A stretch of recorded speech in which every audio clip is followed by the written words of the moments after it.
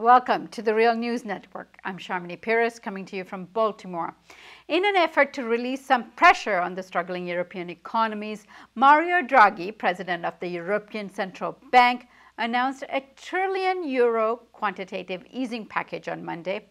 Quantitative easing is an unconventional form of monetary policy where a central bank creates new money electronically to buy financial assets like government bonds. And this process aims to directly increase private sector spending in the economy and return inflation to target. Well, what does that mean and what might be wrong with it is our next topic with Michael Hudson. Michael Hudson is a distinguished research professor of economics at the University of Missouri, Kansas City. His two newest books are The Bubble and Beyond and Finance Capitalism and Its Discontents. His upcoming book is titled Killing the Host: How Financial Parasites and Debt Bondage Destroy the Global Economy. Michael, thank you for joining us as always. It's good to be here.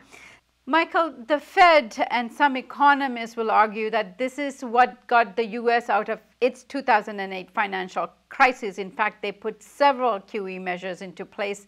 So what's wrong with quantitative easing? Well, its cover story is it's supposed to help employment, and the pretense is an old model that used to be taught in textbooks 100 years ago. The pretense is that banks lend money to companies to invest and build equipment and hire people. But that's not what banks do. Banks lend money to real estate. They lend money to corporate raiders. They lend money to buy assets. They don't lend money for companies to invest in equipment and hire. Just the opposite. They do lend money to corporate raiders.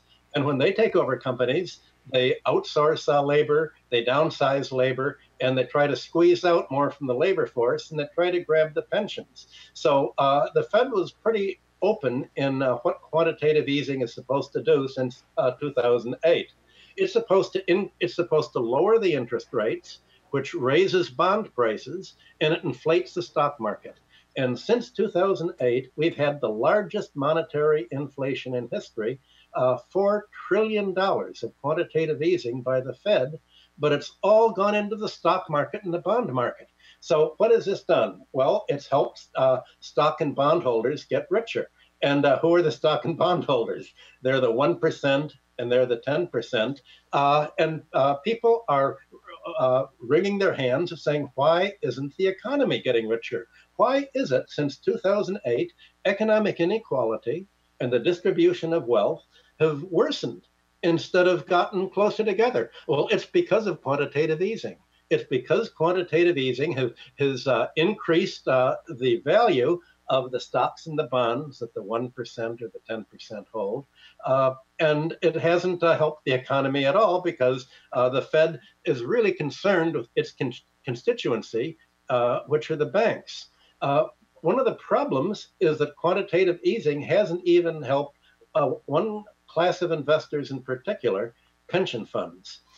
It's done just the opposite. Pension funds have made the assumption a few years ago that in order to break even with the rate of contributions that corporations and states and municipalities are paying, they have to make 8.5%, 8% a year rate of return. But quantitative easing lowers the interest rate. Now, lowering the interest rate has made these pension funds pretty desperate. The risk-free rate of return is less than 1% on government short-term treasury bills. If you buy longer-term treasuries, you can make 2%, but then if the interest rates ever go up, you're going to take a loss on investments. So pension funds have said, we're desperate, what are we going to do? They've turned the money over to Wall Street money managers and to hedge funds. The hedge funds take a huge rake off of fees to begin with.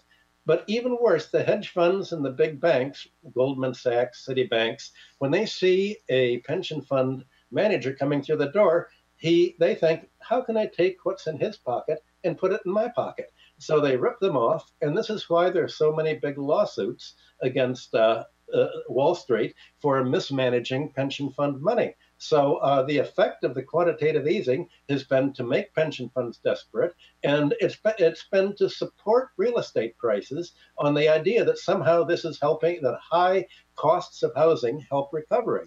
Well, they don't help recovery, because to the extent that there's been quantitative easing, they mean that new homeowners have to pay even more of their income to the banks as mortgage interest, and that means they have even less money to pay for goods and services, so the actual markets continue to shrink. And what the quantitative easing has not been used for is really what it was promised in 2008. Before President Obama won the election and took office, Congress said that the TARP bailout and the TALF was supposed to go for debt reduction, that you didn't create money, but it was to write down the mortgages so that people could afford to stay in their home, rather than the millions of homeowners that have been foreclosed on and thrown out. But when Mr. Obama, even before Obama came into office, when the Democrats in Congress and the Republicans, Paulson, the Secretary of the Treasury, said, yes, we're willing to write down debts, Obama said, no, he's not going to do that. And he ended up supporting the banks. So none of this money has been used for debt write down. Well, exactly the same phenomenon is happening in Europe. So, Michael, this is exactly what the ECB is now proposing for Europe. So let's take up the particularity of Europe in our next segment. Thank you so much for joining us. That's really good to be here. Thank you so much, Shamini. And thank you for joining us on the Real News Network.